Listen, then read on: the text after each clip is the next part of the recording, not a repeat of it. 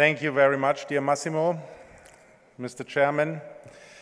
Thank you very much for your kind introduction and for the opportunity to give a plenary presentation during the ManuFuture 2013 conference.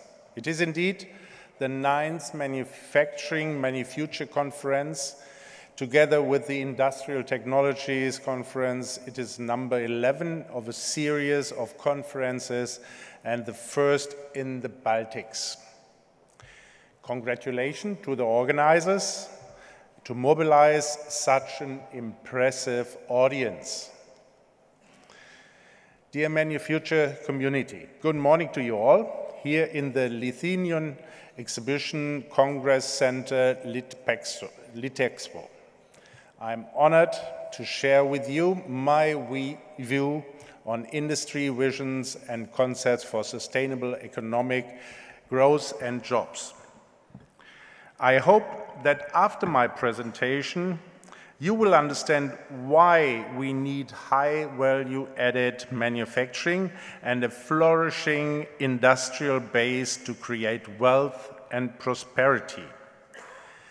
In the wake of the financial crisis, Lehman Brothers industry, which is a real economy, has regained importance and is rightly back on the political agendas all over the world. And today, in times of ever-increasing public debt, especially in Europe and the other triad countries, even more important than ever. The long sustainability of public finances is in fact the major problem in many Western industrialized countries.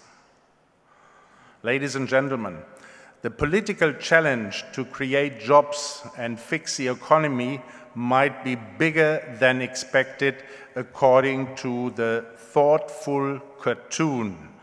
Let me try to find some answers from industrialists and perspective.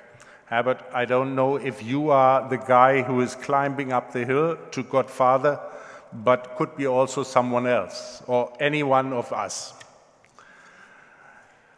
Ladies and gentlemen, my presentation will be along 3 guiding questions. Firstly, why is manufacturing so important for a sustainable economy?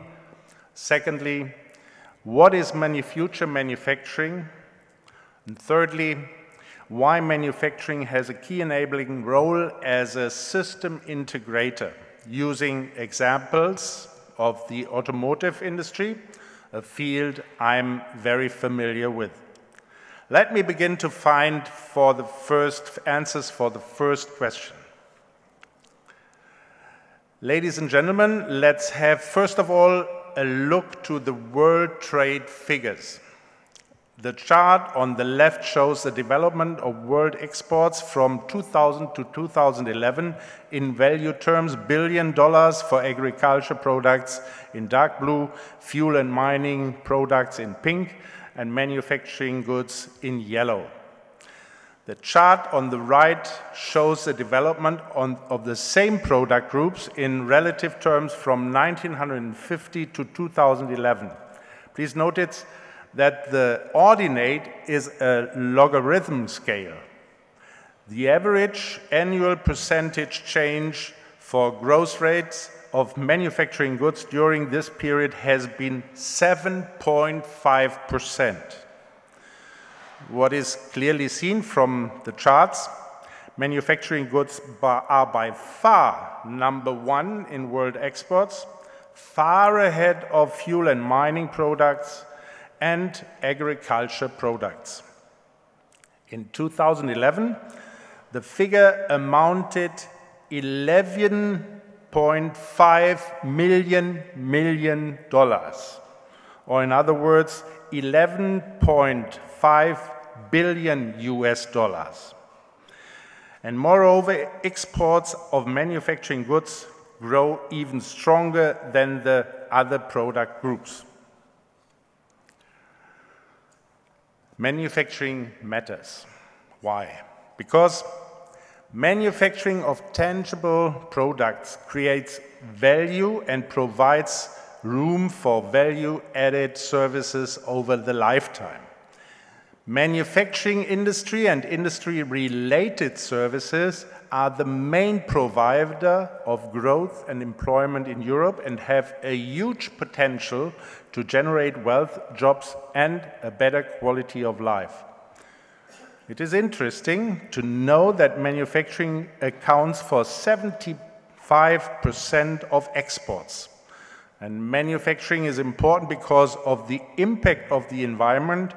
Manufacturing is important for SMEs since OEMs are the major clients of SMEs and depending on the densely knitted network of SMEs behind them in the background.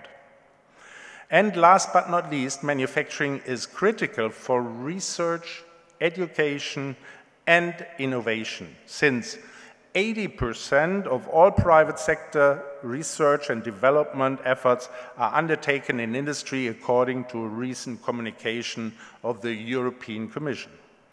In a nutshell, manufacturing plays a crucial part in driving the economy. The importance can hardly be overestimated.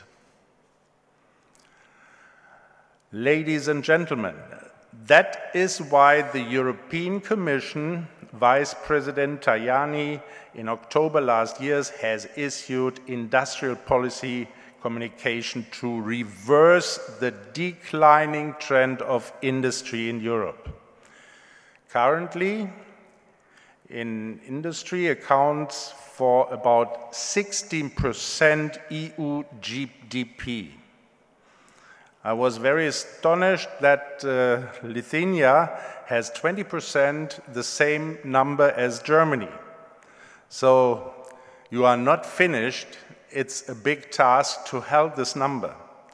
In the Europe 2020 strategy, the growth strategy and master plan for the next decade of the European Commission, a 20% share of industry in the EU GDP has been set.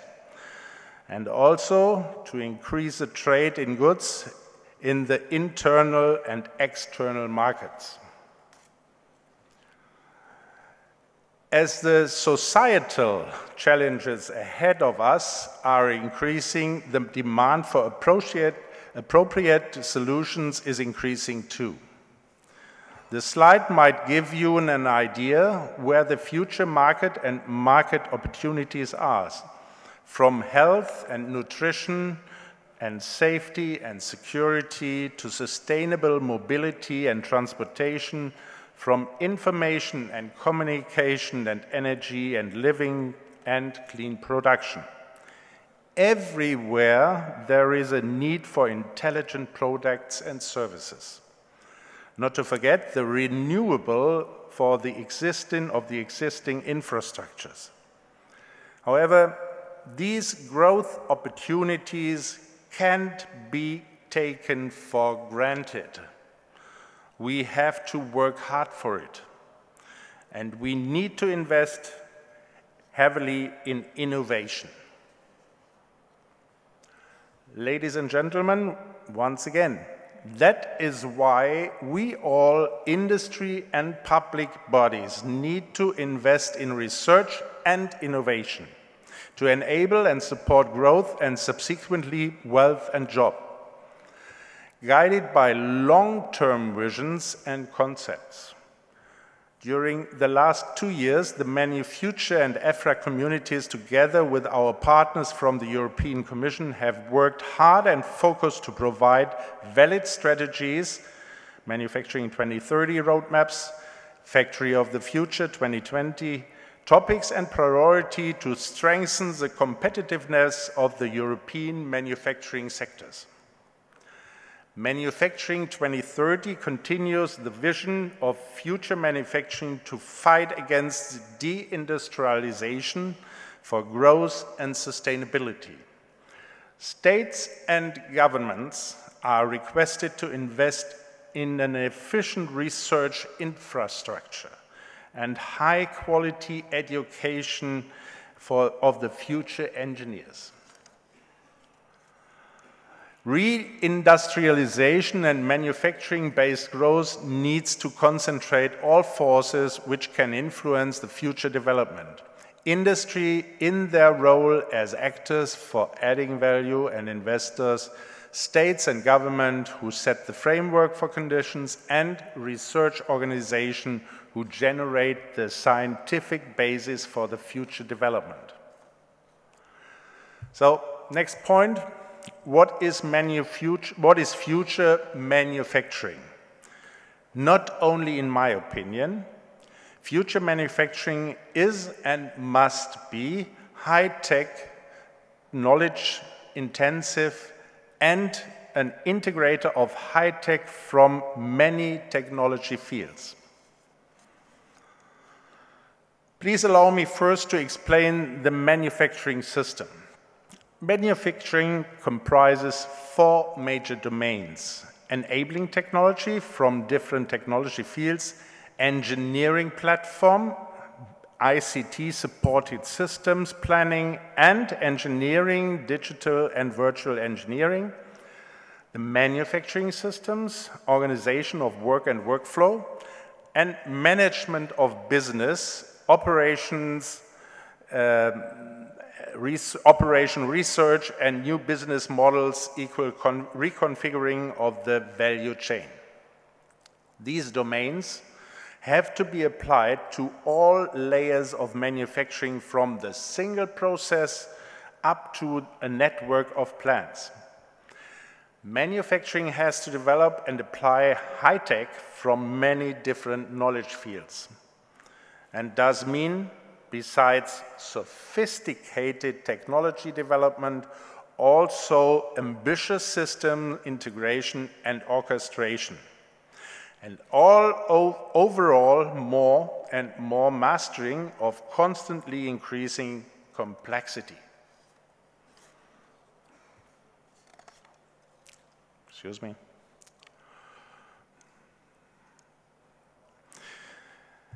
Ladies and gentlemen, modern or future manufacturing or industrial production, first and foremost, means high value-added products and processes.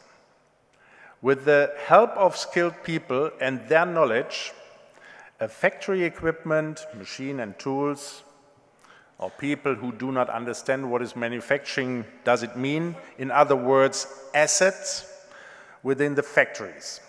High-tech products made by high-tech production processes equal premium cars, high-tech machine tools, aircraft engines, high-speed trains, airplanes, accessories, lithography machines, medical equipment, just to name a few.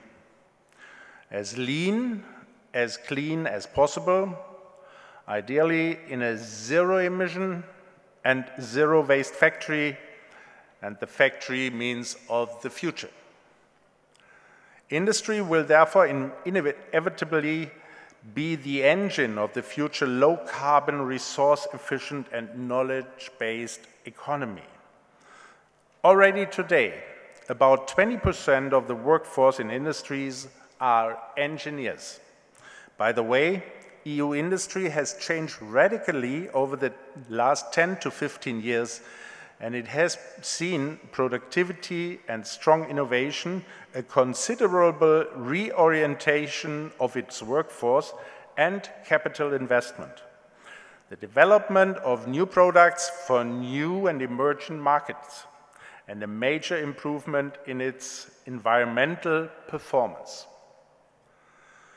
Dematerialization is a major topic where we still could achieve substantial savings in materials and energy, the cost drivers of the future at the same time.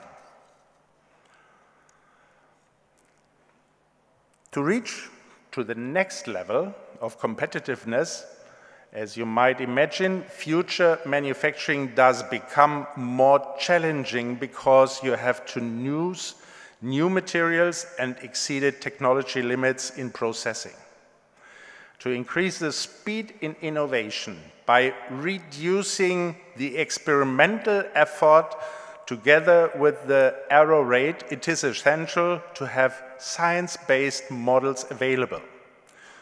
We need science-based clarification of manufacturing processes as a basis for future technical intelligence. Today, we rely mostly on trial and error. Besides the industrial leadership, priority manufacturing should also be represented in the excellent science pillar of Horizon 2020, because this type of modeling needs indeed frontier research of highest quality, a big task together for manufacturing and ICT. Enterprises and factories have regional roots which can provide support and stability.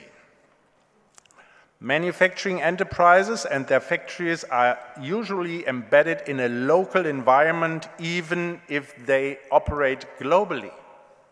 Each factory is an element of a regional economic and social system.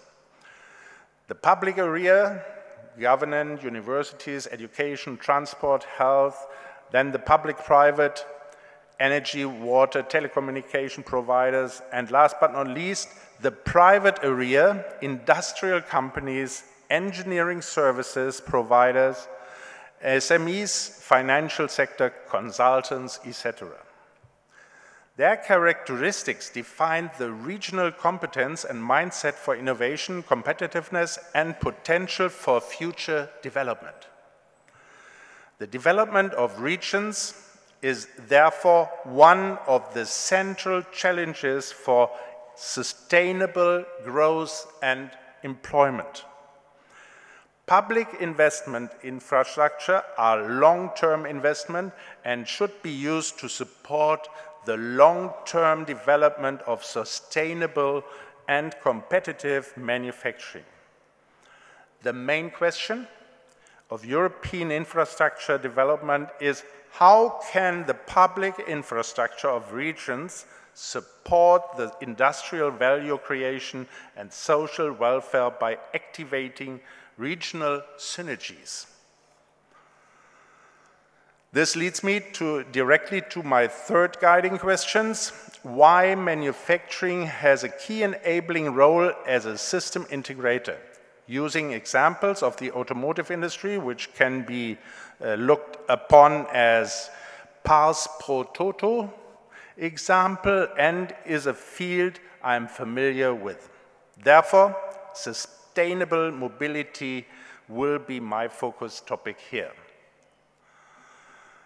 For example, Mercedes-Benz F125 looks like the future, runs on hydrogen, represented at the Frankfurt Auto Show 2 years ago.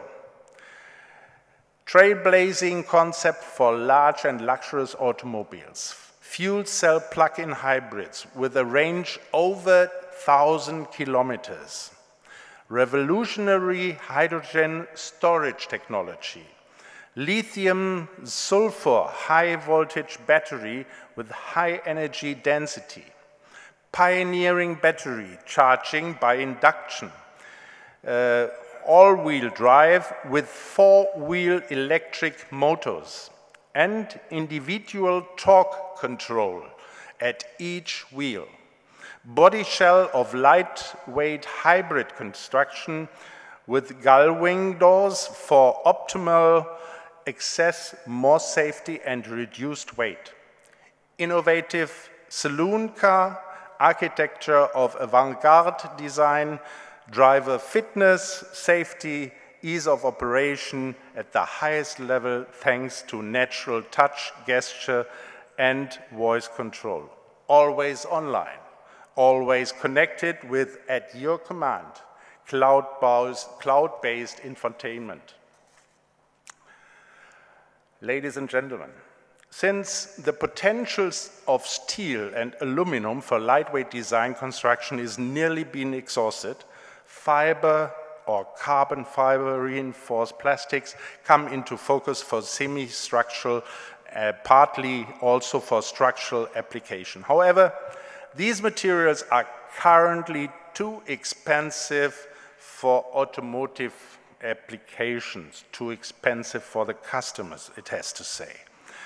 You are not currently produced in the quantities necessary for the automotive industry. Already in the making is still very expensive and not at the moment in serious production.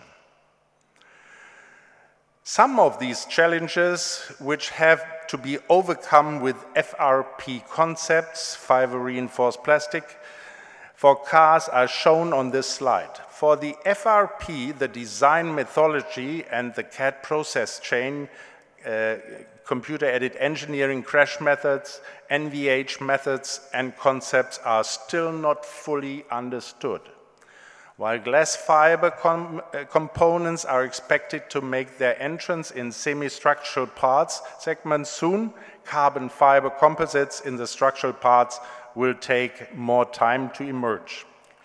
Innovation related to manufacturing process and quality levels are needed to speed up an adoption.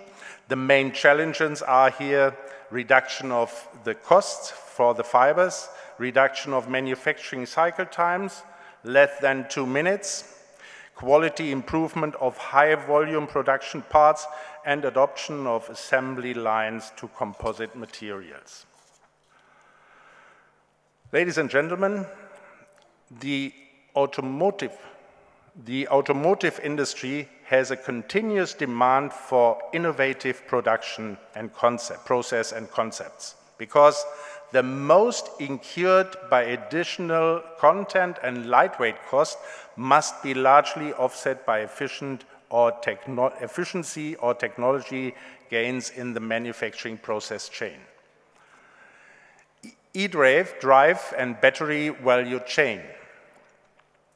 As you all might know, the battery is the key component of an electric vehicle.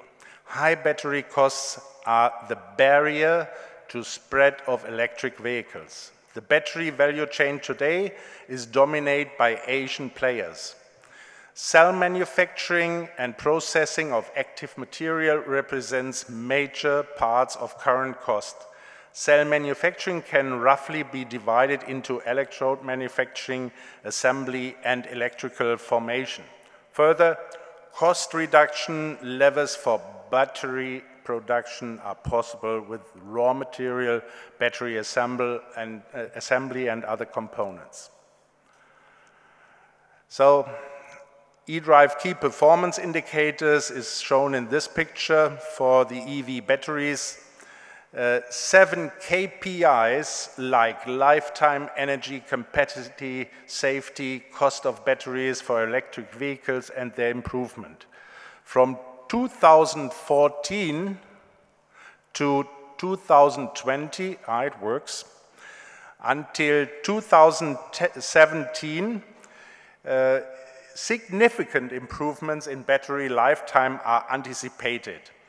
Until 2020, a battery price of 250 to 300 euros per kilowatt hours is expected, which corresponds to have a halving of the current price levels because of scale effects and progress in the process technology.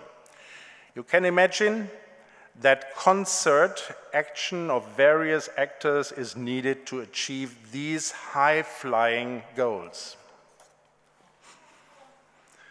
I come to the end. Key messages. Ladies and gentlemen, let me summarize. Real economy remains the core of all economic activities. In recent years, real economy has regained its entitled importance as a source of value creation. Income of prosperity on almost any product you can attach a sticker. Manufacturing inside. Manufacturing has a critical enabling role for the production of goods and hence international trade. Thus, modern manufacturing is the key to high value added and wealth, and of vital importance to foster economic growth and eventually jobs creation, and has a pivotal role to play in prompting investment and innovation. Therefore, a strong industry is necessary, adhesive for nations seeking to permanently free themselves of the currently prevailing debt trap. Since making money without substance, it is only bubble economy, and thus mere wealth illusion, and certainly not sustainable. Since future manufacturing is knowledge intensive, it needs to be backed through scientific and applied research. Horizon 2020 is a unique opportunity to strengthen the European manufacturing base. And finally, I would like to thank our partners in the European Commission for their continued interest and support of our common cause. Thank you very much for your kind attention.